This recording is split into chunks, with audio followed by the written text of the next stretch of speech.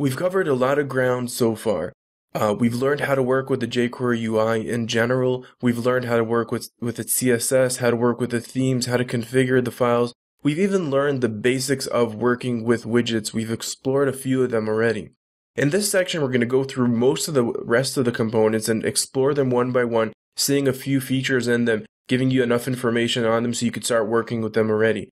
Among the topics that we're going to be covering in this section are going to be how to work with tooltips. We're going to see how to create